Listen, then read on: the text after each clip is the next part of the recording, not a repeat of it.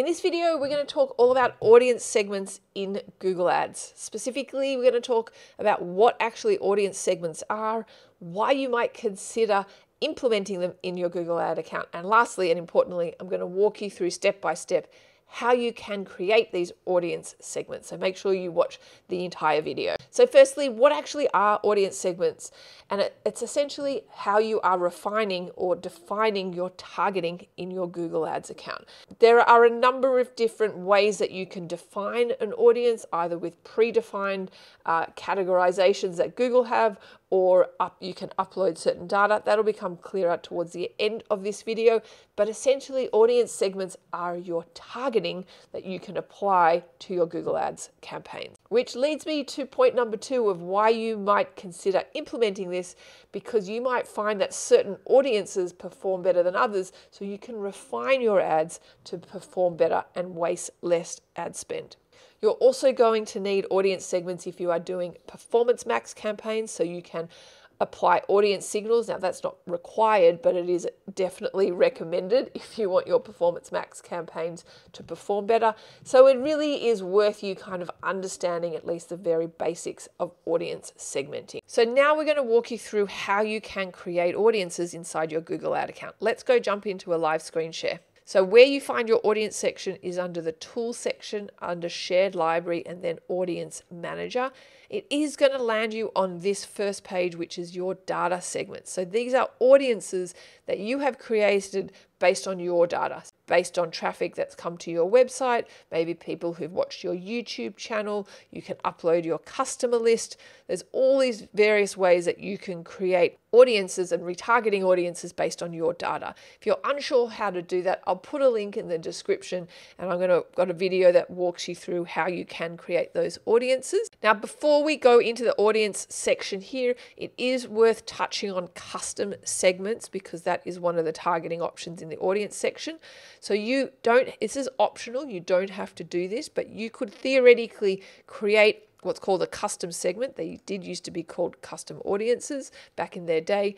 And essentially, it's an audience of people who have expressed certain interests or behaviors online. So it could be people with, as it says here, with any interests or purchased intentions, or people who have searched for any of these terms on Google. So here is where you would, let's say, give it a name, but you would type in the queries that your ideal customer would use if they are Google searching something that's related to your business. So for my business of teachtraffic.com, it would be people who are Google searching things like Google Ads Help, Google Ads Tutorial, Google Retargeting Audiences, all those kinds of queries, which would deem them people who are interested in learning how to do online advertising.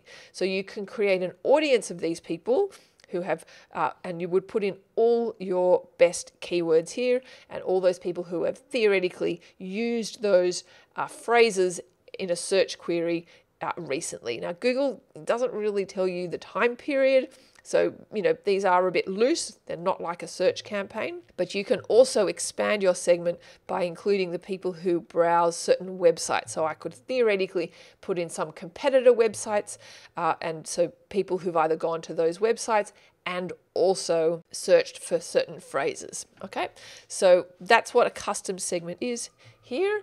And then if we go to audiences here, and we go on this plus blue icon here, here is where we can create an audience really based on a bunch of different criteria.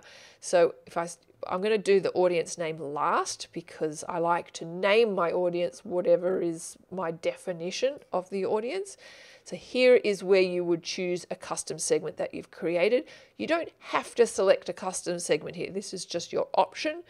And this will include the people who match any of the following. So if I, let's say, do a custom segment, so let's just do Google Ads 2, just because it's there, it's created, and I choose a retargeting audience, it's going to have an audience of either of them. It's not both, it's either option of these audiences. So your data here will be the retargeting audiences that you've created from your data segments over here, okay?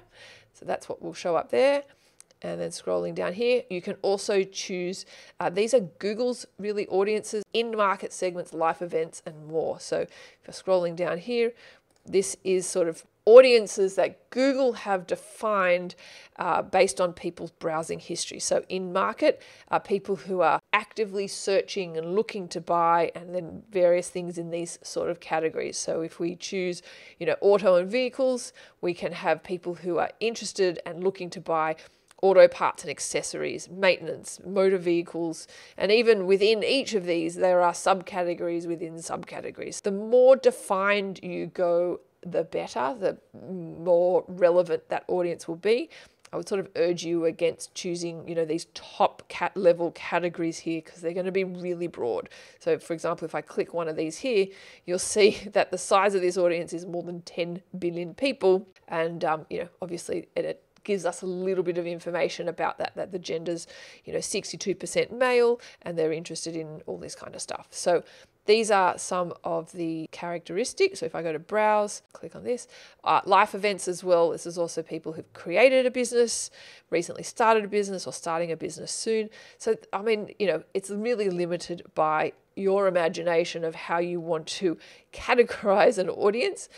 Detailed demographics of parental status, marital status, education, employment, and affinity audience. I urge you not to use them. They're sort of very, very broad. Okay, and you can also exclude people from your audience as well. So possibly you would exclude certain remarketing lists. One thing I teach as well, which in that other video I mentioned, is to create an exclude list of the people who have actually contacted you and purchased, so that you can exclude them from your audience.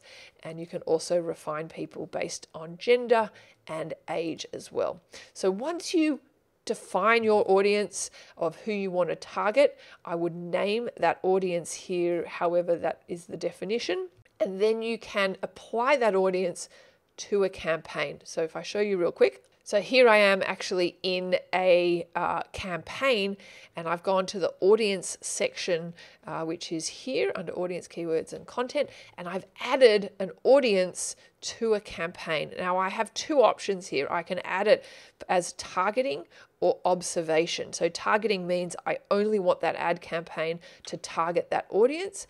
Or if I want just to observe it, I could change this to be observation, and then I can observe how that audience is behaving in that particular campaign to see, does it outperform on average, and therefore is it worth creating a dedicated campaign for that particular audience. If you're interested in learning more about this, maybe check out our online community, teachtraffic.com, because I kind of go through a lot of this stuff in depth. But essentially, that's how you create your audience segments, what they are, why you might bother creating them, and how you can do it. If you like this video, don't forget, hit that thumbs icon and subscribe. Thanks for watching.